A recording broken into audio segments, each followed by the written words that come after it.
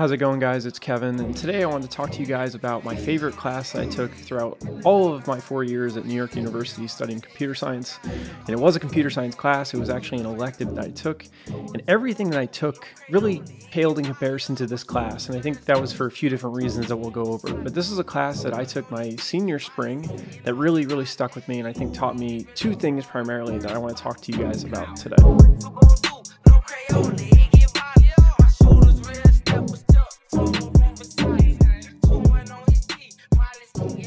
All right, so winding back the clock a little bit, 4 years ago, or I guess just over 4 years ago now, I graduated from New York University having studied computer science.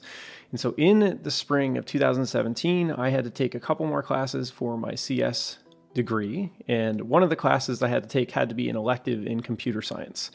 And so to give you guys even a little bit more background, I sort of skirted around during my 4 years at NYU. I always studied computer science, but there were definitely times and gaps where I didn't take computer science classes at all. And so a lot of times people are sort of done with their major at this point, and I wasn't quite there.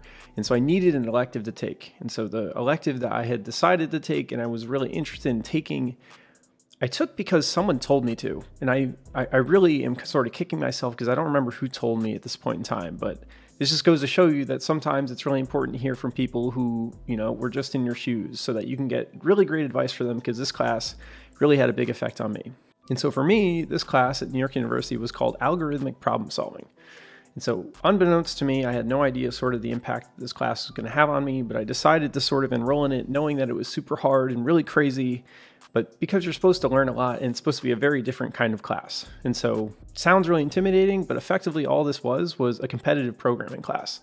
And so this class was actually taught by a Google engineer named John. And so I think he was like an adjunct professor at NYU. And so he'd work at Google NYC during the week. And then I think twice a week, because that's how often we had the class, he would sort of come down to the NYU campus towards Washington Square Park, and he would teach us about algorithmic problem solving. So what does that even mean, right? It sounds sort of insane, but basically this was a competitive programming class where we learned about different topics and concepts, problems, algorithms, data structures, and how we can leverage those things to solve complicated problems under a time crunch. And yeah, it was extremely stressful. And yet it was still my favorite class that I ever took throughout all of college. We had 2 lectures every week, and the first lecture would basically be us going through a data structure and algorithms that revolve around those data structures and why they're important. And so it wasn't too math heavy, which I really appreciated, because in previous classes, like my actual other algorithms class, it was extremely math heavy, and it was all about proving a certain runtime complexity using math, which I really did not enjoy. But this was way more hands-on. It was way more creative about how you could solve a problem in different ways using the tools that you had available to you, like data structures and algorithms. And so that was the first sort of lecture. It was really about learning. Maybe we'd have that on a Tuesday, and then on a Friday, I think it was a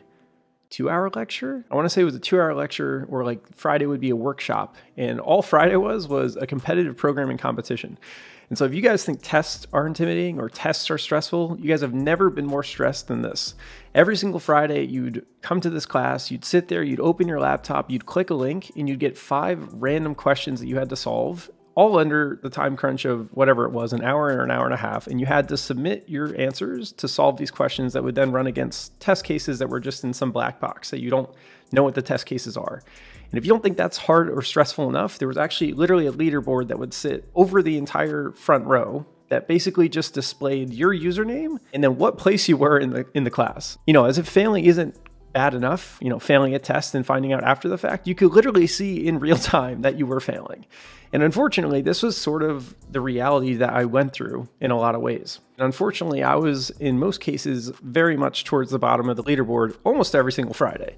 And that was really hard, I think, in a lot of ways, because it was something that I really liked. I really loved the class. I really thought I was learning a lot. But then every single Friday, I felt like I couldn't really apply what I was learning to write the code. And so from taking this class, right, as miserable and as crazy and as horrible as it sounds, I think I really learned 2 important things. And I think the first thing that I learned was just how important it is to get exposed to the right things as early as possible. And maybe as early as possible is wrong, but I guess at the right time. And so for me, I wish if I could go back, I would try to take computer science classes faster so that I get to my electives faster, so that I could have taken this class faster.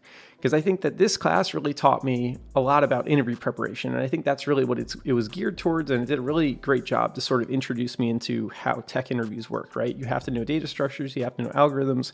And at the end of the day, an interview is about 45 minutes long, maybe an hour. And you sort of just need to solve the question or two that they give you, right? So, you know, when you put them side by side, they make a lot of sense together. So for me, I wish I really could have been exposed to that earlier. And I don't know if it's always hard to tell in retrospect. I don't know if this is because I wasn't aware enough. I don't know if it's because I didn't spend enough time researching careers and what I wanted to do after college, or if it was really just the fact that like I didn't know enough CS majors at NYU, or the people that I hung out with weren't in as much CS classes as I was.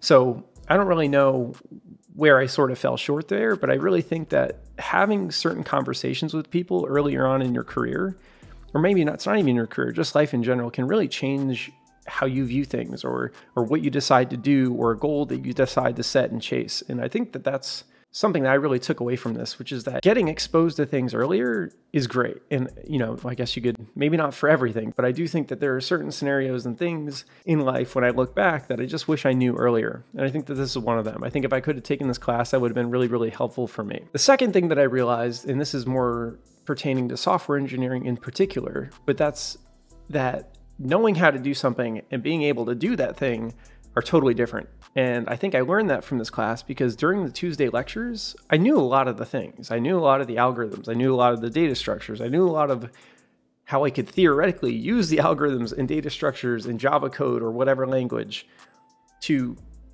solve that problem. But when it came to actually sitting there every single Friday for an hour and a half or 2 hours and typing faster than everyone and getting to a working solution, I was very bad at that. And I think that it made me realize how important it is not just to be able to do one of those things, right? You can't just be able to be the person who can raise their hand and answer the question, whether it's in software engineering or not.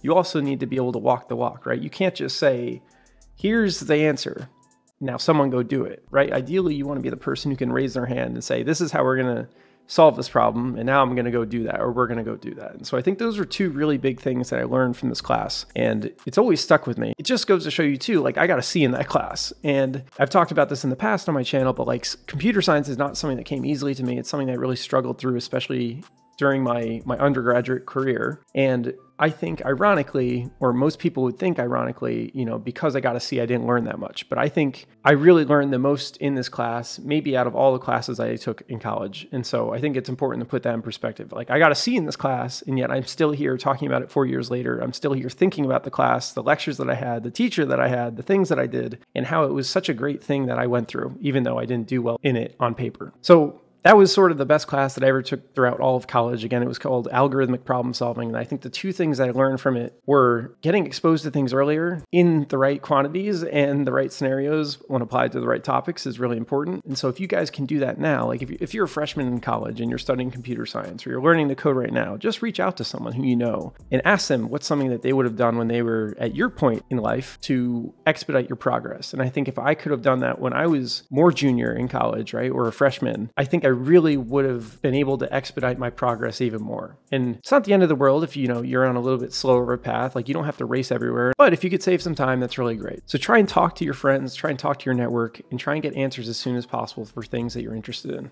And then the next thing was just that knowing how to talk the talk and walk the walk are totally different. Knowing how to solve a problem and actually being able to take that problem and solve it in something like code are two totally different things, and both of which are extremely, extremely important. And ideally, you can do both of them.